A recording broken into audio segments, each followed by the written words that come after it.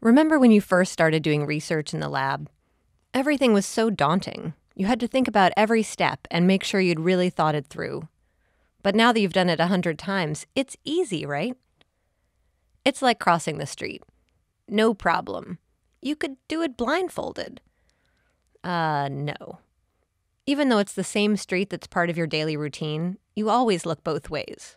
Always. Your experiment, like the street, is in flux. Science that seems straightforward turns out to be fairly complex. Conditions change, and even routine experiments carry risks. By assessing these risks and preparing for foreseeable emergencies, you can make the lab safer. And doing a risk assessment makes you a better scientist.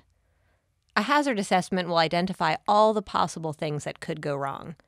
And a risk assessment is a priority list of these, which are the most likely to present a risk.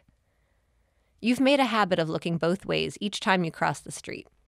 Make a habit of recognizing, assessing, and managing hazards, and preparing for emergencies.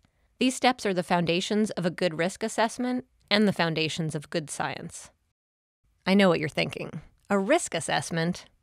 There are always reasons why we become complacent. But I've only changed one thing. It's just another solvent, right?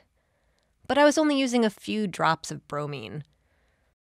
I've done this loads of times. I'm just scaling it up. I couldn't use the blast shield. Someone else was using it. But nothing has changed. But if I had done a risk assessment, I wouldn't have had time to set up the experiment.